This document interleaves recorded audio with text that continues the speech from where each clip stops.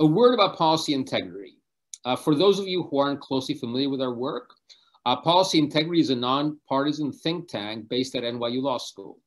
We are dedicated to improving the quality of government decision-making, and our major area of focus is climate and energy policy. We have a staff of around 22, composed primarily of lawyers and PhD economists. We are particularly active in bringing the latest economic thinking into environmental policy and energy decision-making through our research, publications, engagement in policy proceedings, and briefs in a wide range of court cases. And you can read about our work at policyintegrity.org. About the conference, we've brought together a stellar group of experts today who also happen to be among the people I admire and respect the most. And they will draw from their experience in the federal government, academia, and policy advocacy to explore key issues in climate economics. I'll briefly introduce our panelists, and this just covers the tip of the iceberg. They have enormously impressive track records. Maureen Cropper is a distinguished university professor at the University of Maryland, a senior fellow at Resources for the Future, and the former chair of the EPA Science Advisory Board Environmental Economics Advisory Committee. Michael Greenstone is a Milton Friedman Distinguished Service Professor in Economics at the University of Chicago, where he also directs the Becker-Friedman Institute and the Energy Policy Institute of Chicago. Michael co-led the interagency working group on the social cost of greenhouse gases during the Obama administration. Al McGartland is a director of the National Center for Environmental Economics and the chief economist at the US Environmental Protection Agency. I'm grateful to all of today's speakers for being part of this event, and I think you'll enjoy hearing from each of them. So I'll begin today's discussion by asking panelists various questions. So my opening question, I'll direct it, I'll do this one alphabetically by first name. So I'll go to Al, Maureen, and Michael, is what do you see as the largest opportunity and the largest barrier within climate economics over the next 5 to 10 years? And Al, you go first. All right, thanks, Ricky. So I'm going to go, I think, a little bit off track here because, you know, we're of course going to touch on the social cost of greenhouse gas work and other applications of climate economics in the context of regulation. But I kind of want to open this up a bit and talk about the other tools and research that now is available and I think ready to be transferred as both policy and decision making. If you take, for example, climate risk modeling, we have both. I'm sure hopefully Michael's going to talk about his work on damage functions and the spatial granularity that he's bringing to the table. I think that work is not only relevant in calculating the social cost of greenhouse gases, but it's tremendously relevant when we want to think about the benefits and costs of adaptation, about permitting decisions, about infrastructure investments, et cetera. So I'm kind of excited about bringing kind of climate economics and climate analysis into other areas of climate decision-making beyond just mitigation and regulatory decision-making. I think similarly with the all-government approach that the Biden administration is doing, we can talk about the Federal Reserve and Department of Treasury, the ESG investment sector, other financial regulators, and how they might be interested in stress testing the banking system, stress testing the insurance industry, et cetera. I think the economy all needs to be kind of brought to, you know, be prepared for climate change in the future. So that's, I think, a big opportunity that's we're only beginning to get our hands around. Thank you. Maureen, and yes, we will talk later. My next question, the one after this, is going to be the social cost of greenhouse gases, so you can deal with more general things or other things for now.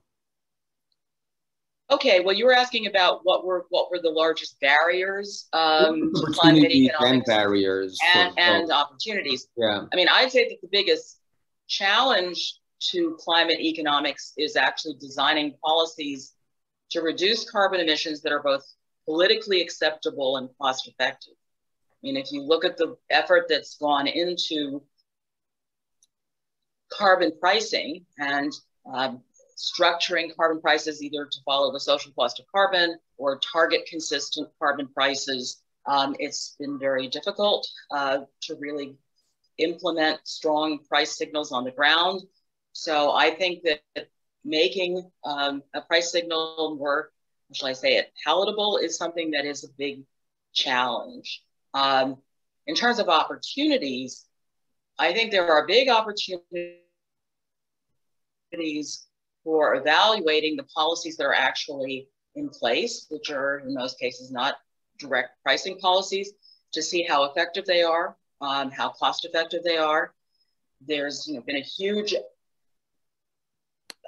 literature evaluating the Clean Air Act after the fact to look at its effectiveness and its cost effectiveness. And I think this needs to be done for climate policies. I think there are opportunities here. And I also think there are opportunities to understand the impacts of overlapping climate policies. I think this is an important research agenda that people are pursuing, but I think it's an opportunity. Thank you. Michael. Sure. So I agree, as usually the case, with what Al and Maureen have both laid out. And I wanted to slightly build upon and make 3 points here that's largely building on what they've said. The first is, I think it's like incredibly exciting that we're like at the dawn of what I think was a new era, where what we have known about climate damages has largely kind of been has been way too idiosyncratic. It's been built on the pioneering work of Nordhaus, for which he rightly won the Nobel Prize, and a couple other people. But it hasn't had like a whole team effort on it, in the sense that those IAMs have not been super transparent. There have not been like replication studies, and really what has been missing is like kind of data.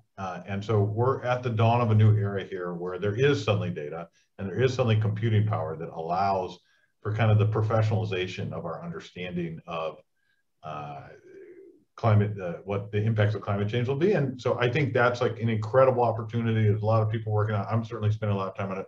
Many other people are. And I think that's a great opportunity. Related, in terms of the barriers, I think there's the old joke about economists only looking under the lampshade or under the lamppost for their keys. And there are a whole series of parts of climate change that I think do not lend themselves to kind of the types of analysis that many economists are comfortable with. And I think we have to get better at that. Ecosystem services valuation, it's not zero, and yet we don't know how to quantify it. And so then you kind of end up in this case where some people say it's infinite and some people say it's zero, and you have no idea where the truth is. And so I think there's some early stage work going on there by some people, including I.L. Frank, who's at the University of Chicago. But that's a very important area, but it's a big, that and other areas, there's really blind spots on migration. You look at the maps of what is expected to happen around the world, and you see these enormous damages where there's billions and billions of people, and then parts of the world where things will probably get better. Let's call that Russia and Canada. And if there weren't borders, people would just move there. Of course, there are borders. And so trying to understand what kind of pressures climate will put on migration and how societies will react to that, I think is a very, very important question. The last thing I would point to is there was a really important legislation first in 1934 and then in 1964 that required public companies to report their profits and their financials in a clear and consistent and truthful way. And there's been a lot of research on that, and that proved to be really important in giving people confidence in financial markets and allowing for financial markets to operate more efficiently. I see a lot of desire by public companies and in organizations who would like to begin to voluntarily do something about their carbon footprint. And the failure or the absence of kind of credible numbers on what everyone's emissions are, I think is you know, it's a self-inflicted wound.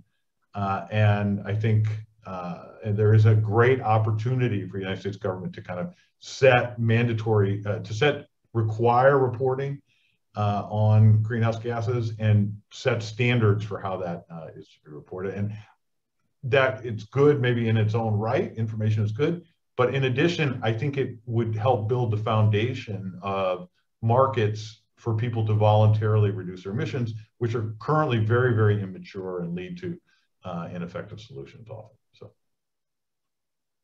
thank you. So let's move to the social cost of greenhouse gases.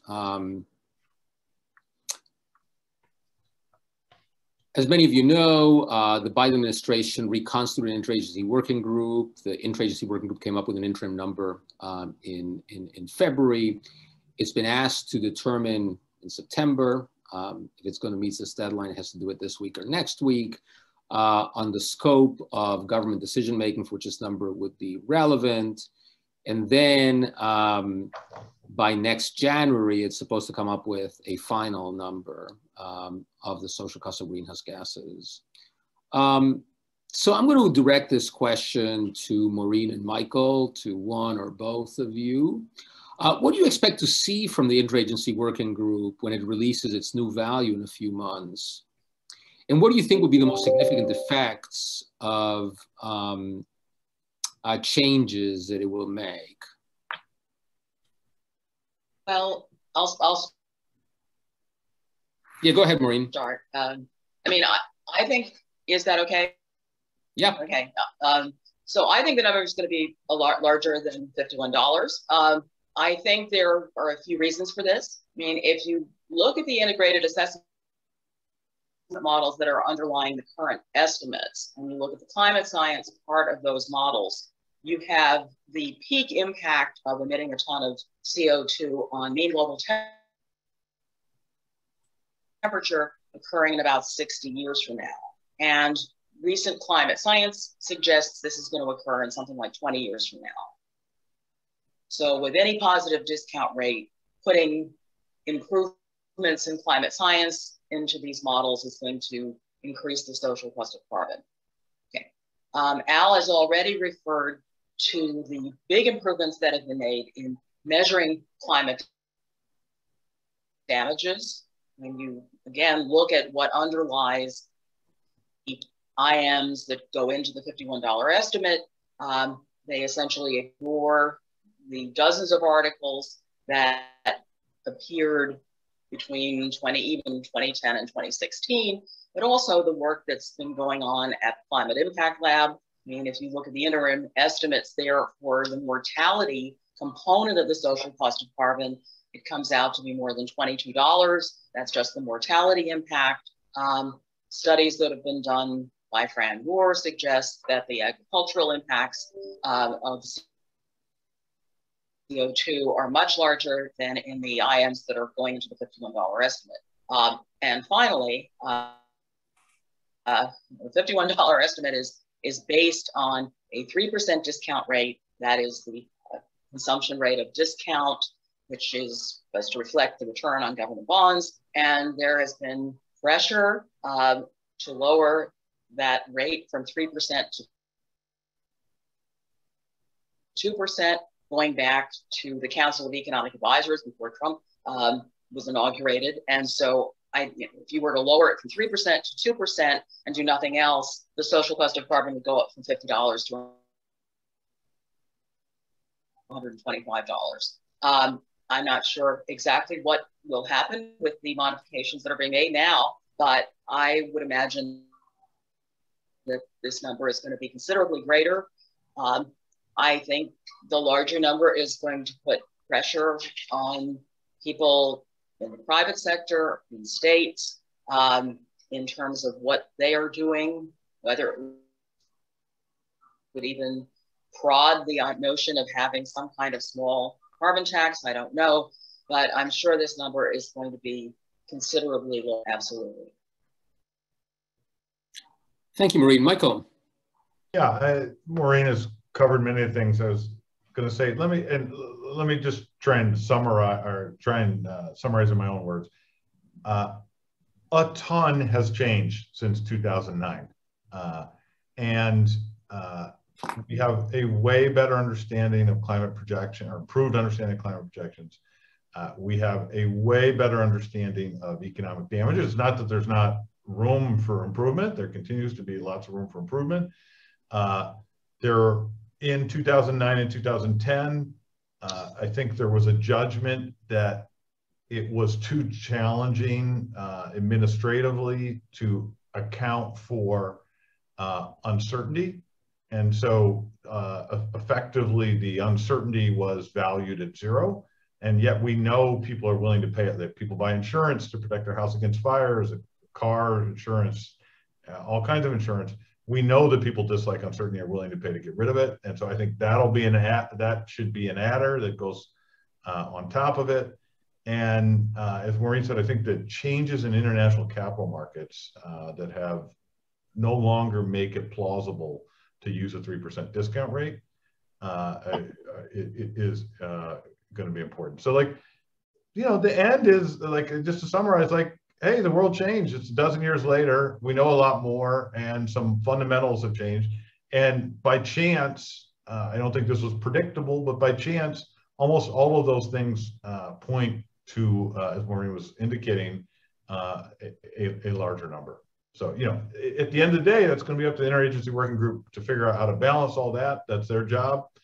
But, you know, the frontier of understanding has moved out. And if they want to keep the social cost, or get the social cost of carbon back to the frontier of understanding, following some of the things Maureen and I have outlined, I think would be a good way to move in that direction. Thank you. And Michael, I have a follow-up question for you. You co-led the interagency working group in the Obama administration. What were the most difficult decisions and challenges you faced then? And also, how do you think the current interagency working group effort differs from the experience that you had in the Obama administration? Yeah, so I think, so first of all, it was maybe the most gratifying thing I've ever done professionally, although it was maybe the hardest thing I've ever done professionally. And part of that was, you should ask what was so difficult about it. And I hadn't appreciated this as an academic, but the different agencies are there to fulfill the mission of their agency. They're not necessarily there to fulfill the broad societal goal. And so you had some agencies that effectively thought that the social cost of carbon should be infinite, and you had some who effectively thought that it should be zero. And with good reason, it was kind of fitting with the mission of their agency. And so trying to get everyone on the same page of, okay, let's find where there's overlap and what we can all agree upon and what best reflects scientific understanding. That was like a many-step process, and I think that was difficult. And it wasn't because anyone was doing anything bad. They were just doing what they were supposed to do. And so finding common ground, that was a big challenge.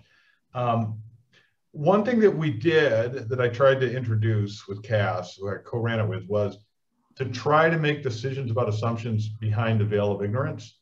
And so that was, there's a lot of assumptions that go into the social cost of carbon calculation, the assumptions about the equilibrium climate sensitivity parameter, the population growth, emissions growth, GDP growth, all kinds of things.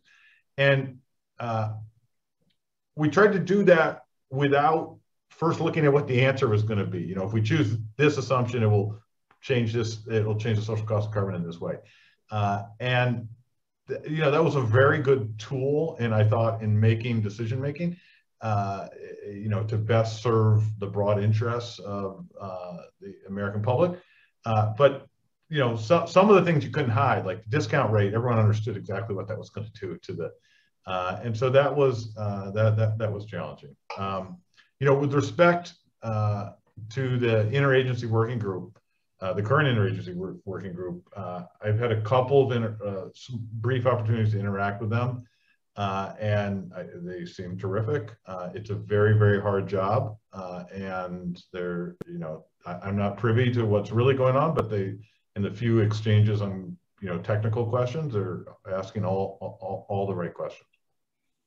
And I know it's very complicated for Al to talk about this, and so I'm sure he won't, but it was just Al was just so terrific in 2009 and 2010, and in leading his team to produce the analysis after we had made decisions, so behind a veil of ignorance.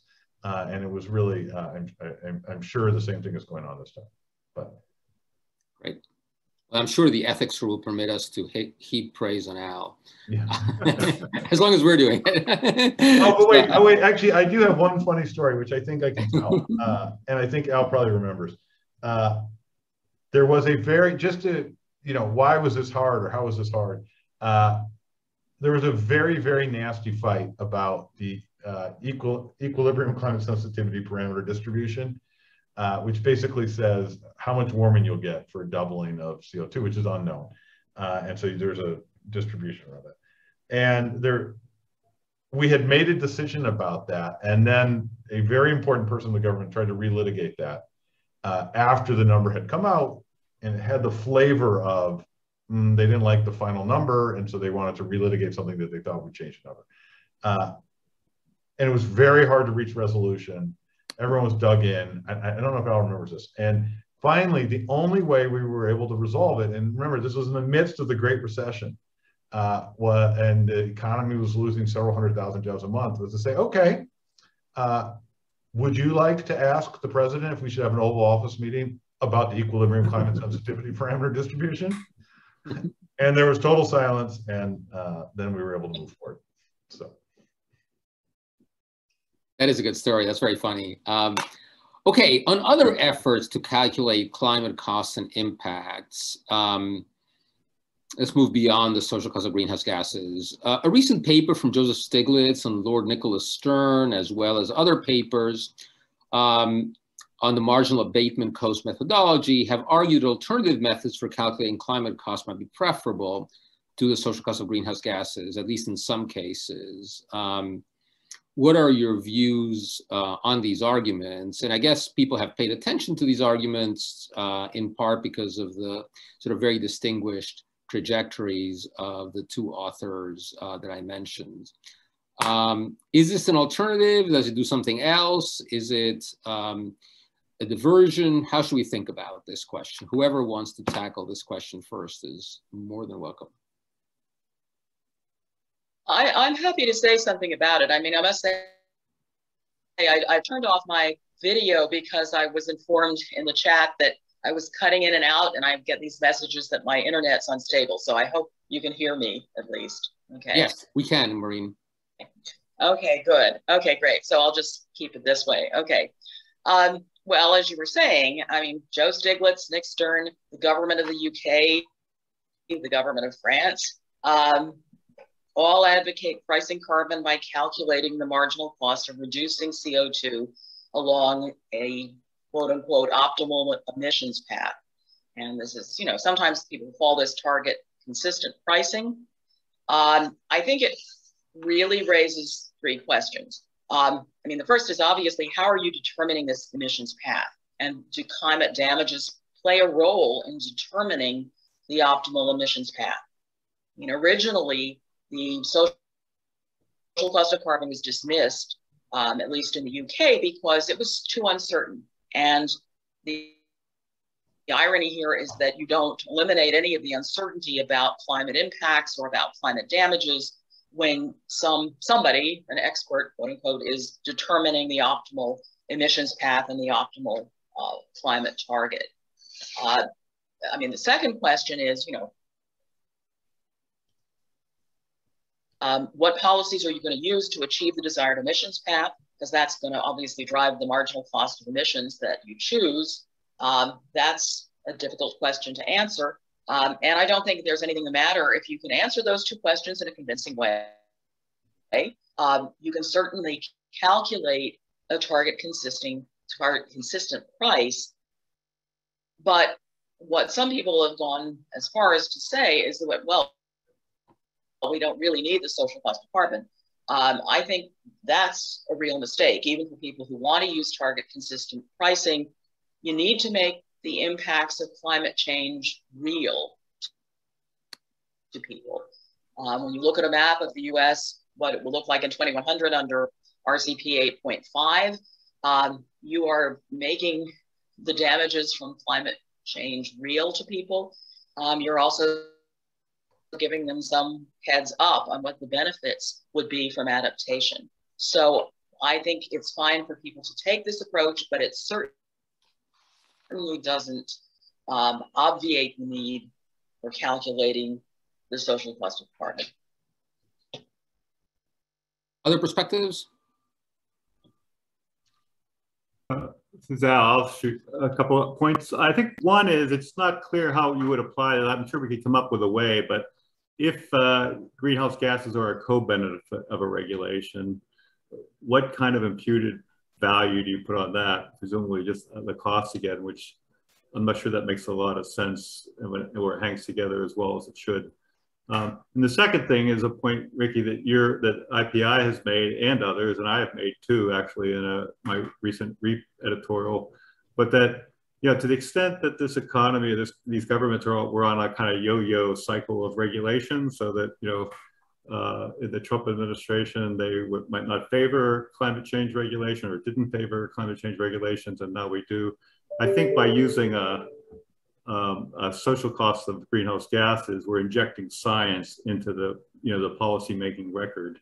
And as you've made the point that records matter, right? And so courts have determined that you have to address that record, et cetera, if you're going to overturn a regulation, et cetera. So I think it could be a much better stabilizing force for going forward with a regulatory strategy across administrations. And then finally, a lot of our laws do require that one looks at the benefits of a relation. For example, the fuel economy rules at DOT, the courts have ruled that they have to look at the damages from greenhouse gas emissions. And so it's not clear to me, although I'm not a lawyer, but how does that count if you're using a implicit cost effectiveness number and not a social damages number in the regulation itself? Right. Yeah, can I go a little bit further here? Sure. Look, I think obviously Nick Stern and Joe Stiglitz are brilliant, but I think there's a larger question here, which is climate change like a moral issue that is outside of the realm of economics? Or is it a standard economics problem, which admittedly a very complicated one, but one that is subject to the usual forms of cost-benefit analysis? And these guys are part of like kind of a movement to say climate change is somehow special in some way. And climate change is special and it's a great challenge, but that it's immune to analysis and it's immune to cost-benefit analysis. And instead, we should somebody should come up with a goal. And I think Maureen was dancing around this a little bit. Who knows where that goal comes from? And then work backwards from that goal. So we should be net zero in 2028, or we should be net zero in 2029 or 2032 or whatever. I have no idea where that comes from. I'm like spending my life on economic damages. You know, that doesn't fall out of the analysis. That's coming from somewhere else. And I think that paper is actually in its own way kind of destructive. And confusing to people and muddying of the waters. And I think if we could just focus on treating this as an economics problem, a really hard one, but an economics problem that has costs and benefits, and we can then work our way to kind of tangible solutions. And, you know, I'll just, as a final point, like, I'm just going to add, like, there's a certain element of this setting targets, which I find complicated when you think, part of the reason the climate problem is so interesting analytically, but so tough politically, is how you see how everyone sees the climate problem depends critically on where they are in the world. And if you're in Bihar, India, where I do a lot of my research, and per capita electricity consumption is 250 kilowatt hours per person per year, it looks way different. No, like way different, a million miles different than if you're in in the Bay Area in California, where per capita electricity consumption is probably 13 or 15,000 kilowatt hours per year. And I just think setting these goals from nowhere runs roughshod over that heterogeneity and makes it harder. And even though the intent is good, makes it harder to kind of approach this problem in a lockstep way. So I'm actually, I'd probably betrayed, not a very big fan of that approach. I think it's, I understand what the authors are trying to do, and I share their goals that climate change is maybe one of, if not the most important challenge we face. But I don't think that that's the moment to suspend analytical approaches to addressing it. Let me ask a follow-up question. I mean, I'm going to step out of the moderator role and say that I agree with what the panelists said, and particularly Al's point about what the courts demand. I mean, I think the courts really are now used to seeing estimates of costs and benefits to support regulations. They've said things like that. I mean, Justice Scalia, in a significant opinion, said a regulation does more harm than good is invalid. And if the government now started using a different metric, it would put the whole regulatory process in peril and would therefore be a really, really bad mistake. But the question I'm kind of grappling with is, as an alternative to the social cost of greenhouse gases, the marginal abatement cost methodology seems like a non-starter despite the prominence of its proponents. But the question is whether they can play a useful role alongside. So for example, let's say that someone thinks it is very important for the US to be on a trajectory to keep increases of 1.5 degrees centigrade. The world has to, be there, and the US has to do its share, whatever its share might mean. But that somehow or other, we need to be on this trajectory or else bad things will happen. And from that trajectory and goal, they derive their marginal abatement cost number. Now we could compare that to the social cost of carbon. If the social cost of carbon is lower, we would learn that even if those costs were shown to every sector of the economy, we would not be on a trajectory to meet this 1.5 degree number. If the social cost of carbon were the same, we would say, well, if only all of the economy was shown this number and used it in its decision-making, then that's exactly what we would get. If it was higher, you would say, well, this might work out. We might not need to impose it on the whole economy. I mean, realistically, there'll be parts of the economy that will be not, that it won't reach because they'll be exempted from regulation or a carbon tax or cap and trade scheme or whatever. But we're still okay because we have a higher social cost of carbon than marginal abatement cost. So the question is there useful information to be derived from the two metrics, and is understanding the relationship between the two of them a useful exercise? So I'll pose this to Al, Maureen, or Michael, whoever wants to tackle it.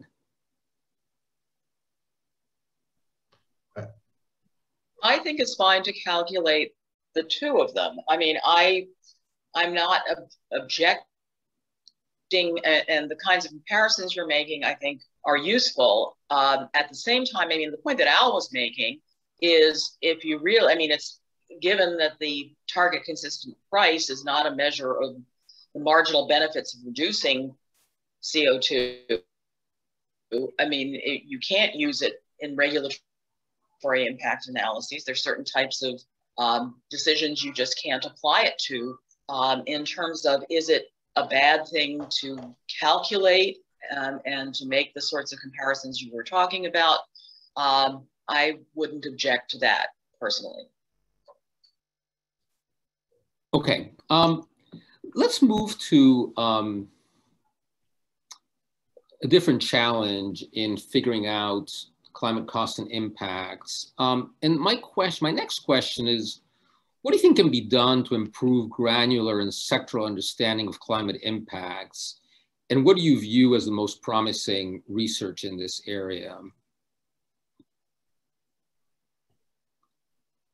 I mean, I think this is a question for Michael. I mean, clearly, although it may be tooting his own horn, so to speak, but I mean, the work that's been done by the Climate Impact Lab, certainly at very fine spatial resolution, something like 25,000 geographic entities in the world, and for 8 different sectors, I think is something that's really important. And as I said earlier, it's important both in terms of making clear the implications at a level people can understand, the level of their community for what the damages are, and also it can promote adaptation.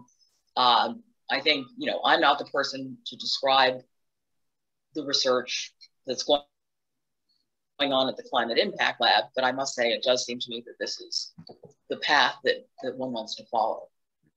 So Michael, maybe you can give us a brief like executive summary of what the work consists of, but then tell us a little more about how you see it affecting public policy. Yeah, I'd be happy to. And thank you for the kind words, Maureen. I think if you just step back, what was the case with the IAMs is they had a terrible time telling you what the impacts of climate change were going to be where you live. They were, you know, the best, I think the most disaggregated was to divide the world into 16 regions. Well, you know, that has the unfortunate flavor of saying that climate change is going to be the same in Miami as it is in Minneapolis, which, you know, on its face will be very, very different. And that I think led to, you know, statements like global GDP will decline by 4% by the end of the century on average. And the problem is nobody lives at the global average or the global mean, and they live where they live. And so what we tried to set out to do with the Climate Impact Lab, which was not possible when Bill Nordhaus and Richard Toll and Page set out their IMs, because the computing power wasn't there, was to really produce much more granular estimates and build it up kind of in a bottoms-up way. And, you know, what emerges are these, you know, very, very different findings. Like, you know, just within the United States, when really hot days come, they don't kill anybody in Houston. The reason they don't kill anybody in Houston is because Houston is engaged in all kinds of adaptive. Anyone who's been to Texas in the summer knows the central role of air conditioning and the different adaptations people take. In contrast, when hot days arrive in, you know, Seattle or Portland, they're like lethal. And that's because those places have not adapted to it. So that's just a small taste of what has emerged from an approach that aims to recognize and capture and reflect back at the world the heterogeneity in damages. And, you know, that's just with the United States. Of course, you could do it globally and see that things are very different in hot parts of India than in, you know, Siberia. So really, what we have tried to do is take advantage of the advances in computing and access to data, and that has just uncovered, you know, new finding after new finding, just an endless playing field of that. And there are two, I think, purposes, or maybe 3 purposes of that. The first is we can develop an empirically founded social cost of carbon, and we don't have to guess anymore. The second thing is by giving that granular information, I think, and this has been touched upon already, it does 2 things. It allows communities to know what they should do to adapt. What you should do in Miami is very different than probably what you should do in Seattle, Washington. And then the kind of X factor, which I can't prove, but I think is true, is by communicating to people what climate change will be and means where they live. My view is that that might unlock some of the political resistance that exists about doing something about climate change. Because instead of saying, well, the global mean, something's going to happen to the global mean, you can now say something, this is going to happen where you live. So. Thank you. Moving to Maureen's research. Maureen, you've done significant research on climate impacts in India, including on the mortality impact of planned coal plants and the health benefits in India of greenhouse gas reductions. Can you talk a little about the connection between this type of economic research and the policy decision-making processes in India?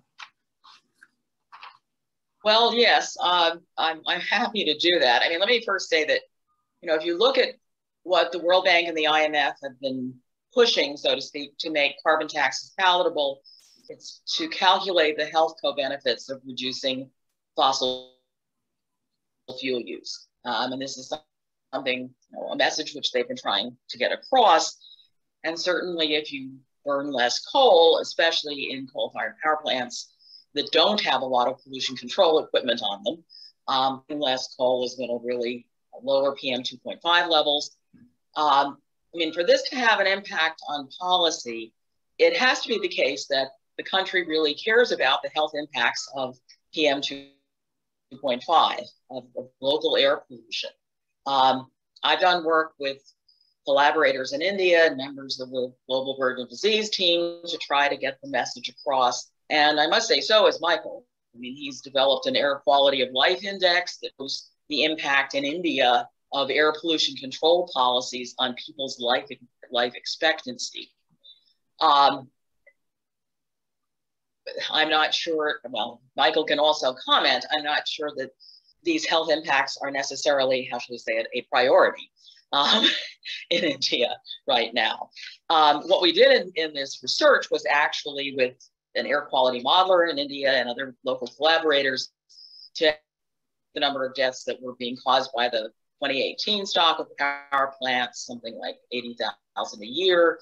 What would happen if all the plants that were on the books in November 2019 also started operating, and that would increase deaths by another 20,000. And we calculated, if you wanted to impose a tax equal to those health damages, it would raise the price of electricity by something like 20%. It would also happen to equal the amount of a $10 per ton carbon tax.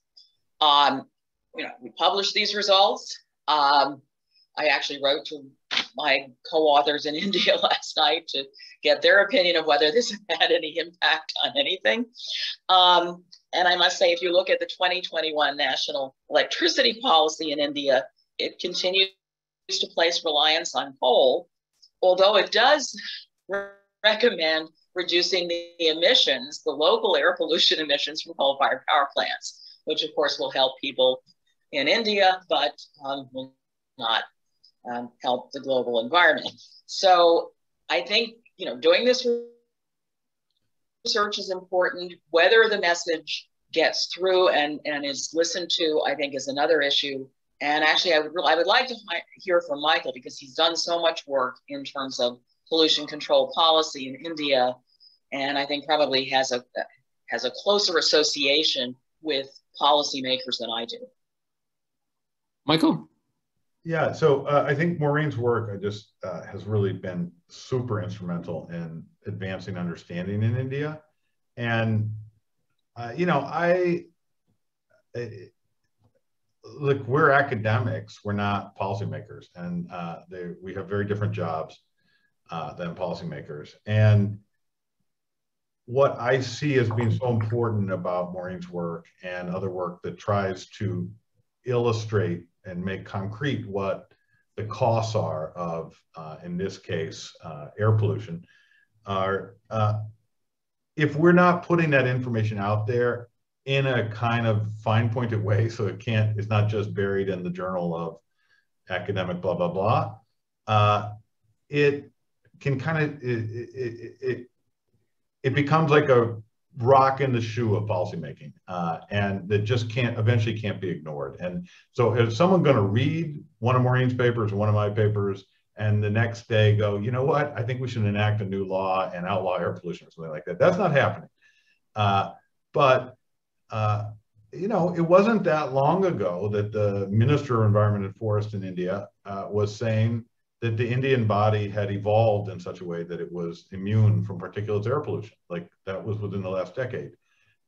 And you know, by pushing out of these facts and empirical findings, I think you can slowly build the case, and maybe sometimes frustratingly slow, that this is an important area of concern. And maybe most importantly, you know, turning back to Al's, you know, right down the middle of the plate for Al's, thinking about costs and benefits and policy is like that policies that reduce air pollution are not just on the cost side of the ledger, you know, costs on industry, they actually have tangible benefits. I think that that is something that we can do as academics, is try to communicate what the costs and the benefits are, and then let that feed through the policymaking process. But without making it clear that there are benefits, say, from reducing air pollution, then it's a no-brainer not to have air pollution policy, because it only has costs. And so that's why I think these kind of efforts are very important. Thank you. As we shift to another topic, I want to remind attendees to put questions in the Q&A. There are already some. Right around 3:40, I'll turn to questions from the audience. It'd be nice to build a robust set of questions. So I want to turn our conversation to distributional analysis and environmental justice. The Biden administration, as well as many state-level policymakers around the country, are increasingly seeking to make environmental justice a stronger focus in climate policies. My question is, what can economists do to improve our understanding of environmental injustice and distributional inequity? And what can be done better in terms of policy analysis and design? Maybe we'll start with Al. I know the federal government is focused on these issues right now. Thanks. Sure. I'd love to talk about this. In fact, it is definitely a priority for the National Center for Environmental Economics as well. I think, as Michael alluded to, we now have data. That's nowhere is that more true than in the United States in terms of environmental, you know, contaminants and insults to whether it be air toxics or, you know, criteria air pollution or water pollution, et cetera. So I think now with the spatial granularity that we have and the modeling tools that we have, it is possible to really do a great deal to move the ball forward on environmental justice, particularly in the context of regulations. If you look at the AIM Act rule, which is designed to phase out hydrofluorocarbons, and of course, you know, EPA likes market incentives as a general matter because of the flexibility and the cost minimization properties, but there is a chance that basically EPA was phasing out the production of HFCs, powerful global warming chemicals. And as we phase them out, the suppliers had the ability to trade permits to produce this stuff. But with that flexibility comes a real risk, right? That the emerging pattern of production might be in you know, areas of the country where there's already disproportionately high exposure to air toxics, and there would be air toxics associated with the production of these chemicals, like there are for most chemicals. And so this data allows us to identify these risks beforehand instead of waiting on the back end. So that was discussed in the rule, the analysis was presented, and I think it moved the ball a lot forward. That said, there are big challenges ahead though, because right now we have no way of, we can put out indexes, and of course all economists know that indexes can be troubling sometimes because they're not always consistent, but we really need a way to think about the cumulative burden of these disproportionate exposures in a sort of scientifically viable way that's consistent across rules and across places. So. Thank you. Maureen, Michael, any further thoughts on distribution? Well, I mean, one thing I can say is that certainly, I mean, as Al was saying, you need to understand how pollution varies by income, by race, ethnicity. I mean, the availability of, in the case of air pollution, the availability of satellite data combined with, you know, data from air quality modeling at very fine spatial scale has enabled researchers to really answer these questions of what is the distribution of air pollution by income, by, well, you know, by census block group, and then by income, race, and so forth. So you have, you know, studies like the Curry-Voorhees-Walker study that's looking at how exposure to PM 2.5 has changed, you know, between 2000 in 2015 by racial group. Information like that is, it's very important. I mean, you want to know, first of all, if progress has been made, but you also need to know what things look like now if you're going to design policies. So I think that's the case. I mean, also, to be honest with you, if you're going to look ex ante at the impacts of a policy, you're going to have to look at literally sort of which way the wind blows. I mean, in the case of air pollution, but these impacts can be modeled, and they are modeled. And I think that helps in constructing policies that should improve environmental justice, frankly. Can I just weigh in here too? I think what has happened is this explosion of computing power and explosion of data has opened our eyes to a whole variety of things. I was talking about some of them with climate damages. It's absolutely true with respect to air pollution exposure and other environmental contaminants as well.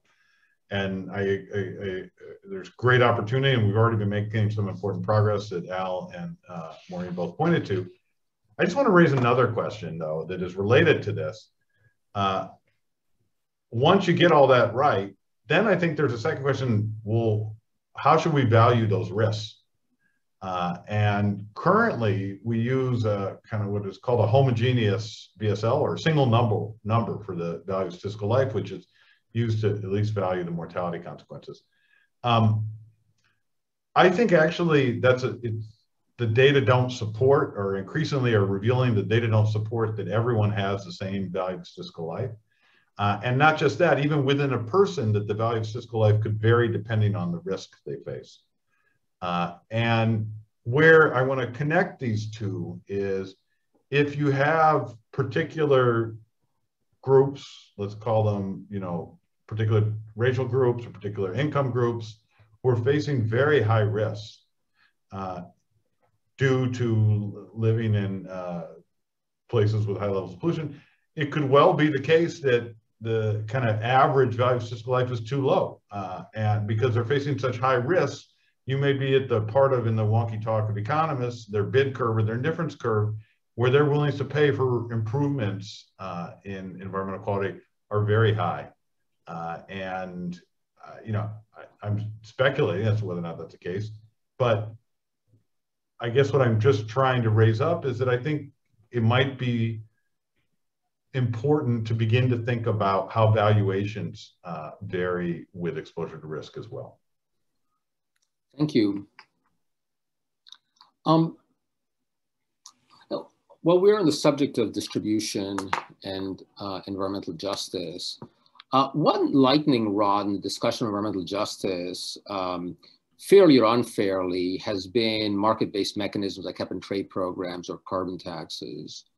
These tools are generally loved by economists, but they have a complicated history with environmental justice communities in places like California. Do you think that market mechanisms can be designed to successfully take environmental justice concerns into account? And do you see a future for such policies taking those concerns into account?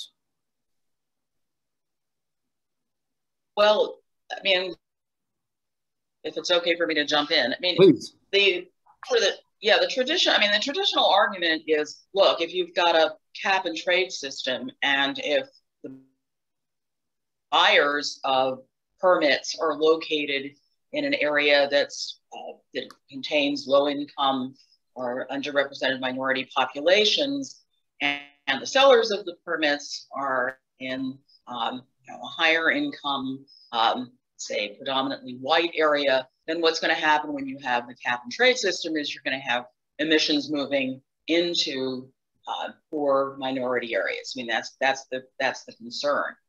I mean, this all depends, of course, on what marginal abatement costs are in different locations, and it also depends, in the case of air pollution, on which way the wind blows. And so, there have been studies, recent studies, both of the environmental justice impacts of the Reclaim program in Los Angeles, an article by Aaron Manser and Glenn Sheriff, which look at how exposures to non-Hispanic, whites, Hispanics, blacks were changed. This is all exposure to NOx by the Reclaim program, and looking at cumulative distributions of exposure for each of these three groups.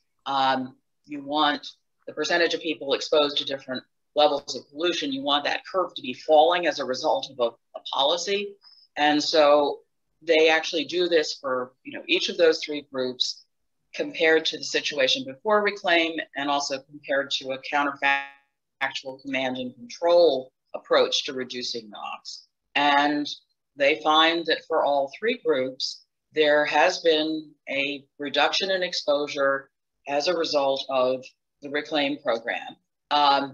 In fact, the exposure ex post for blacks is actually lower than the curve for either Hispanics or non-Hispanic whites. So here's a situation where, it's maybe ex ante, you would have thought that this would have been something that would disadvantage certain groups, but ex post, there's no evidence of this. There's also the paper by Hernandez, Cortez, and Mang that's looking at the impact of the cap and trade program or the carbon market program in California, which also found actually beneficial effects, reducing the exposure gap as a result of this program, rather than widening it. I mean, so I think it's one of these things where you really do need to look into the details of this in terms of whether a cap and trade program is going to actually lead to worse outcomes. It's complicated. Doing it ex ante is hard because you do have to know who are going to be the buyers and sellers of permits, and you also have to be able to work out the atmospheric chemistry, which is non-trivial. Okay, Maureen has given an excellent summary of two very important papers and highlighted some really important issues. I want to just make a related point here, which is I find this confusing, the pushback against market-based mechanisms. One, they make getting rid of pollution cheaper, and we tend to buy more of stuff when it's less expensive. And that is not to brush aside distributional issues. Distribution issues are super important, but that's like a design feature of a cap and trade program. If you want to take account of the distributional issues, you could have location differentiated permits. It's not rocket science. It's just a super easy design feature, not harder than setting the cap. In fact, I'm working with the state of Gujarat in India to have location differentiated permits for a particulates trading program there. So like, this is not rocket science. And using it and and that is part of where, why I'm, a little troubled by the pushback on market-based mechanism for this reason, because instead of working towards a solution, it's kind of put a cloud of confusion over this that I think has made it harder to advance environmental goals. And so rather than say, hey, how can we take these very important distributional goals on board and build them into the design of the program to ensure that we're meeting them, it kind of becomes a block on making advances in environmental quality. It's a kind of a perverse outcome, but that's what it looks like to me. Thank you. Al, do you want to weigh in on this? Yeah, I do. A couple of little points. One, I think it speaks to, EJ has two components. One is this disparity in, environmental contaminant exposure, et cetera. But the other is sort of a meaningful role in the process. And it seems to me that when, I didn't follow it closely, but when California started its, cap and trade system, I suspect that they had to do it over again, they would have much more afforded a much more meaningful role for the environmental justice communities in the state of California. Second point is that the last auction, California grandfathers in a lot of the permits, but they auction off a great deal too. They netted over $1 billion in the last auction. 35%, I think it's 35% goes to environmental justice communities now. So in practice, I think it's actually a little bit more than that, as it turns out. But so my point is only being one of the advantages of cap and trade systems or carbon tax systems, it does give you a revenue stream, along with Michael's differentiated permit systems, to think about how one might arrange ways to offset both the regressivity of climate regulations, but also the maybe also embed in it design features that deal with localized pollutants as well. And I want to underscore something else out there. I don't live in California, and so I don't have like super visibility into it, but I have heard the same thing, that it is important to execute on environmental goals, not in a purely technocratic, hey, the Blackboard version of cap and trade says it'll all be fine way, but taking on board, we live in a democracy, and allowing people to express their views and have input into the design of the system is very important for the credibility of the system in the long run. And I think that is important for all policy, not just cap and trade policies. Thank you. Maybe a very quick round on current climate-related legislation and the role of economic analysis. As Congress considers both a major infrastructure bill and a budget reconciliation bill, both of which contain very significant climate-related components, we're starting to see estimates of jobs created or lost and other impacts on the economy. What types of economic analysis do you think are meaningful and useful on these issues?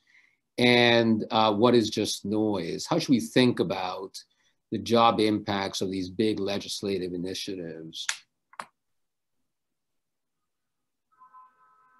I mean, it's certainly important to calculate these. I mean, if you look at studies that were done of the Clean Air Act, the impact of the Clean Air Act on employment. I mean, Michael did a very important study of this, looking at declines in employment in non-attainment versus attainment counties.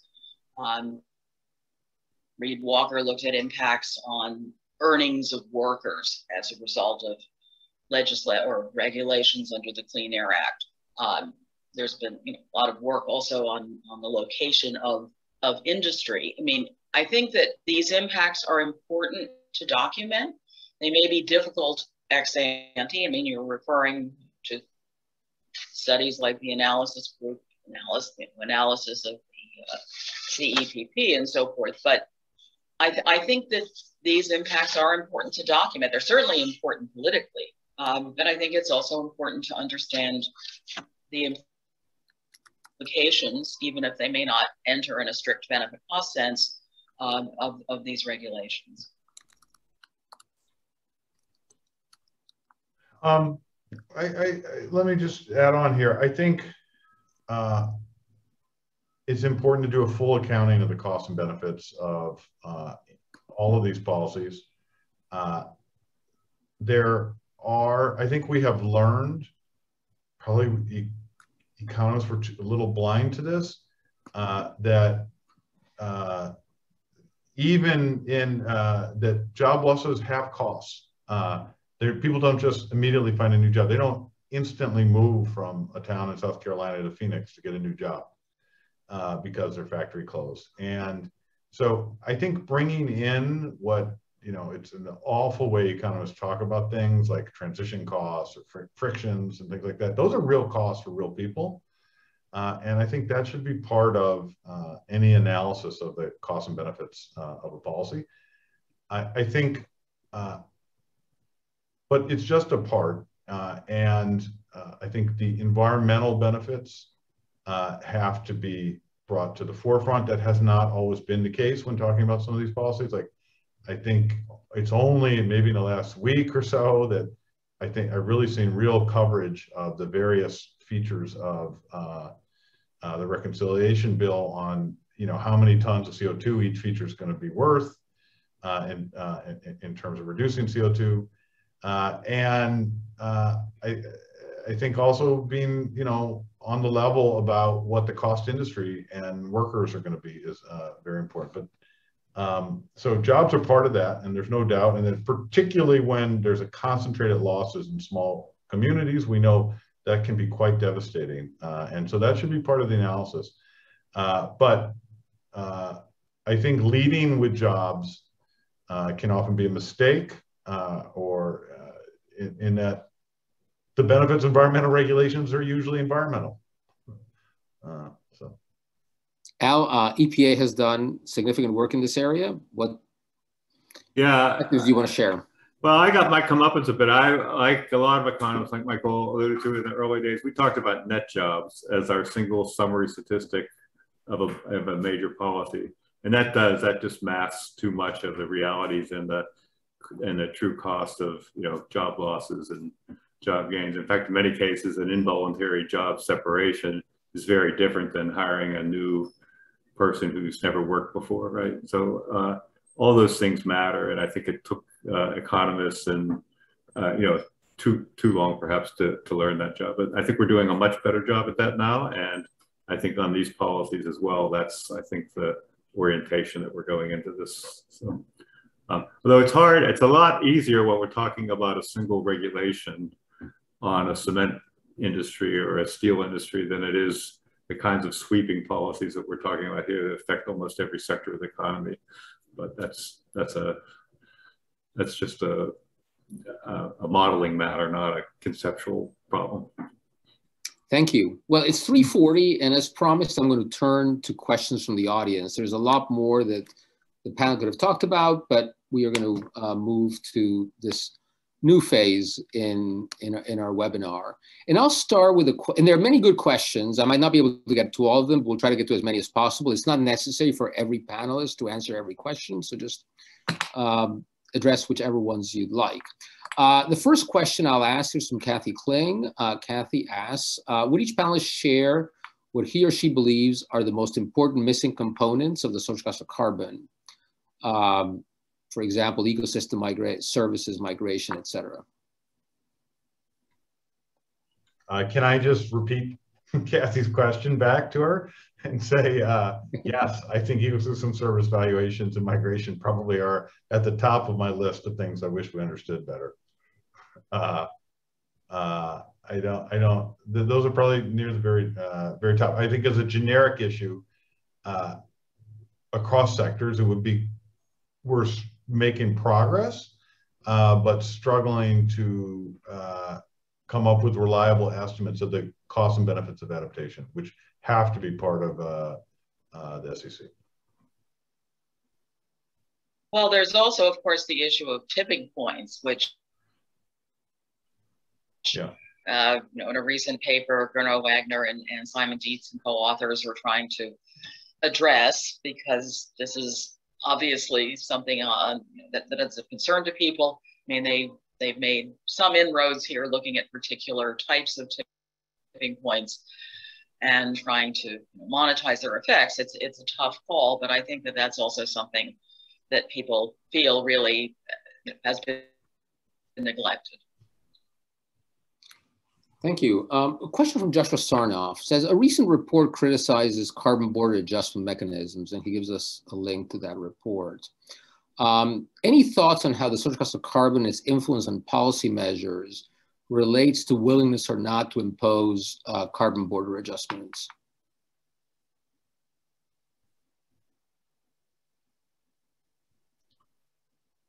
Any views on carbon border adjustments? I mean, if we had a social cost of carbon applying economy-wide, I think it would be easier to have carbon border adjustments. But, you know, Ricky, I'd be curious what you think. You know, this it feels a little bit like a legal question.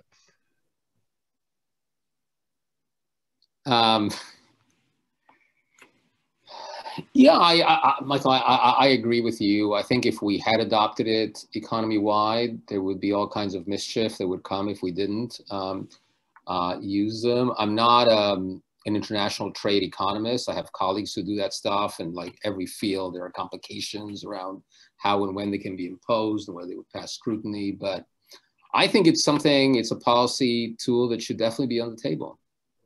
Oh, I definitely think it should be on the table. Just the implementation, both practical challenges. I remember sitting in meetings about how you would calculate what the implied tax was on a bar of steel or the carbon content of bar of steel. And then, of course, there's a whole, as you say, a whole series of legal issues that are above my head.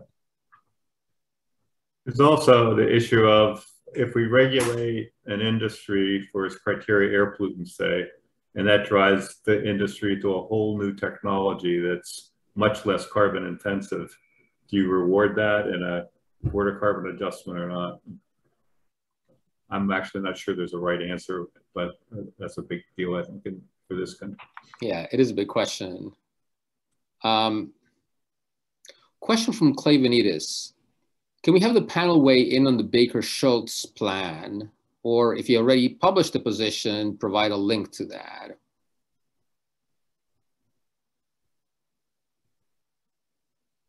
So the Baker-Schultz plan, if I recall, is something like $50 a ton tax with maybe 100% rebate with a redistributional bent. Is that? Something like that, yeah. Yeah. Sounds like a great idea. It's certainly better than any carbon policy we have. I mean, I agree. I know very little about the plan. I was actually just brushing up the other day on Canada's carbon tax policies and their returns of revenues. And, I think it's something we should strive for. So to the extent the Baker-Schultz plan moves us in that direction, I think that would be great. And let me just say, what is so appealing about it? It would treat carbon equally no matter where it appears, and that has a lot of benefits in terms of efficiency and reducing the overall cost of policy. And an important criticism of carbon pricing has been that it's going to disproportionately fall on the poor. And the Baker-Schultz plan, as I understand it and remember it, recognizes that there's nothing about carbon policy that requires that to be the case. It's just a design feature, and you can change the design feature to totally take that consideration or concern off the table. You could make it so that at least pretty far up the income distribution, lower income people are better off with carbon pricing than without it. And so in that respect, I think it's as I said, better than any carbon policy that I'm aware of that we currently have in the United States of America. Thank you. A question from Brian McGalley. Do you see any practical application of the social cost of carbon in the context of FERC, the Federal Energy Regulatory Commission decisions involving the electricity sector?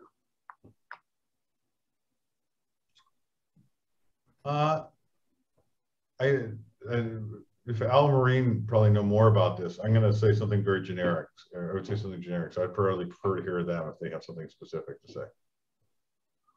I think you'll say something at least as intelligent as I would, Michael.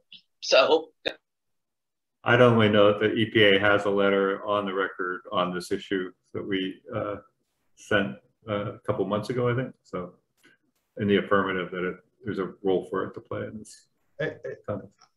So the generic thing I'll say is a great power of the social cost of greenhouse gases or carbon is it provides a way to create a level playing field for decisions. And so I suspect, I don't know the specifics of what Brian's question were coming from, but I suspect where he's coming from is that in building out wires or transmission, we're only thinking about the economic benefits in terms of electricity rates and not accounting for the benefits that could be provided by bringing low carbon energy sources to more parts of the country. And were the social cost of carbon to be used in that decision-making process, I expect there would be greater construction of transmission lines than we currently see that would facilitate, taking wind in that wind region in the U.S. or the sun region in the U.S. and using it to spread power across the country. I mean, in connection with that question, I mean, I think a very promising policy would be for FERC to provide for a carbon adder in decisions about the deployment of energy in the wholesale markets. And my colleagues at Policy Integrity who've looked into this are quite certain that FERC has the authority to do that, at least if it's acting on an application by an RTO or ISO. The New York RTO, the New York ISO is on record as supporting it. And I could imagine that if the stars are aligned and there are some formal requests made to FERC, which haven't happened yet, that FERC could do that. And that would be essentially the equivalent of a carbon tax on the wholesale electricity market, which would not be at the level of the social cost of carbon, which would be a very attractive policy. You know, then what FERC does with transmission, which is an issue that Michael was just focusing on, and also with the permitting of pipelines, where a significant consequence are the upstream and downstream greenhouse gas emissions is important also. And on the pipeline question, there are all kinds of skirmishes going on in the courts now, where FERC has kind of so far dragged its feet, but it's getting a fifth commissioner, is going to have a three-commissioner Democratic majority. We might see FERC playing a very different role. Which leads me to another question. I mean, this administration has talked about an all-of-government approach to climate change, and agencies that had not seen themselves as being in the kind of climate change business will be in the climate change business. This question is a generalization of some other questions that are in the queue, including one by Grant Ferrier. Can you say something about the possible policies on carbon disclosure that might be adopted by the SEC or perhaps by other financial regulatory agencies or other agencies? Any thoughts on design questions, their promise, their priority as instruments in the fight to reduce greenhouse gas emissions, or any other thoughts on these policies that you might have? You know, I touched upon this in the beginning. It is a self-inflicted wound that we don't have credible mandatory disclosure of carbon emissions. And it is preventing the creation of what I suspect would be a very large market for voluntary reductions. But it is also affecting, you know, if we had this information, financial markets would better be able to digest the risks that different businesses face and different pieces of land face. And, you know, it's a little hard to predict all the directions it would go, but like, we should get that information in a credible way, and we should put it in the wild and let markets sort out how to use it. And I suspect there's going to be lots of creative ways to do it. But it's an embarrassment that we don't have that right now. I'll note, I think only New Zealand has a publicly traded firms law that requires them to disclose their greenhouse gas emissions. But the SEC, as you mentioned, Ricky, is working on it. In fact, there's someone from the SEC is on detail to my office when we're trying to coordinate. It turns out that the Air Office has a great deal of expertise in this area. There's something called the Greenhouse Gas Reporting Rule, where EPA does require the largest sources to report their greenhouse gas emissions. And what's really special about that is that EPA had the foresight to be able to aggregate up to the corporate level from those survey respondents, which is, I think, it might be unique in EPA data that instead of just a facility level data, we have the corporate level data as well. And so I think that's going to be important, that expertise, and transferring that to the SEC, but also thinking about, you know, the so-called scope 1, scope 2, and scope 3 emissions, and how broad does the SEC go. I don't have any insight into where they're going with that. That's, I think, a major you know, policy decision to be made down the road. And on that, there's a follow-up question from my NYU colleague, Dick Berner. Can the panel comment on the SEC's climate disclosure request for information and related disclosure proposals? Anything missing, anything not needed? Does someone want to step into that level of detail? I'm not the right person. Okay. Neither am I. My sense is they're looking at everything. that's. Can I ask Al one follow-up question though to what he said? In the EPA greenhouse reporting program, is that voluntary, and are there penalties for misreporting? It's not a leading question. I don't know the answer. I'd have to figure. I don't know what the penalties are, but it's not voluntary. No, it's mandatory. So, but it's a very limited. So we only go with a scope 1 emissions, which are emissions out of their own stacks, right? And so, one of the big challenges I think is how do you get at the downstream and upstream emissions that are the so-called scope 3 ones, particularly the ones where the parent company has control over their contractors and stuff. That's often a divisive game that it can be played. And there was a recent MBR paper that showed, to your point, Michael, emissions covered by that rule had let me say the rule had a profound effect on sources reducing their emissions when they were covered by the rule, but there was also evidence of strategic aiming where they would shift emissions to their contractors, et cetera, that were not covered by the rule. So the design really does matter how we do that. Thank you. Different question from one of our attendees. What is stopping us from developing or implementing a social cost of other pollutants with particularly severe localized health impacts? So I guess what our attendee has in mind is social cost of PM 2.5. I guess we'd have to pay some attention to where this PM 2.5 hits the ground, but maybe we could do that. Any thoughts about the promised difficulties and whether it's a realistic goal to have? Yeah, I think that's a softball. So the problem is, as you mentioned in the question, that these are spatially differentiated pollutants, so their damages really do matter where they're emitted. And so you cannot summarize it into a single statistic.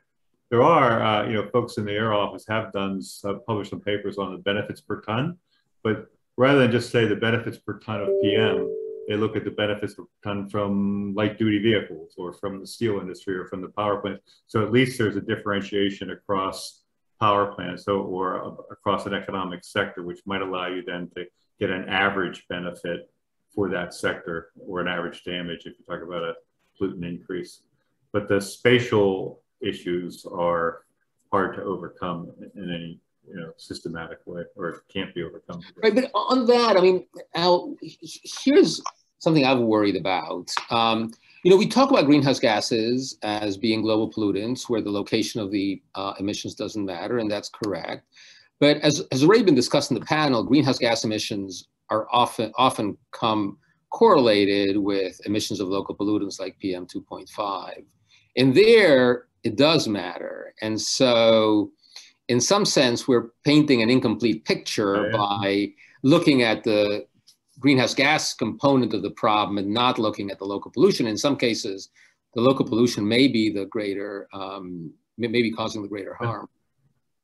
But there certainly has been work done. I mean, if you look at Nick Muller's work and his AP models that really are determining the damage per ton emitted of PM 2.5 or SO2 or whatever from a particular location, given all of the atmospheric chemistry in terms of where it winds up.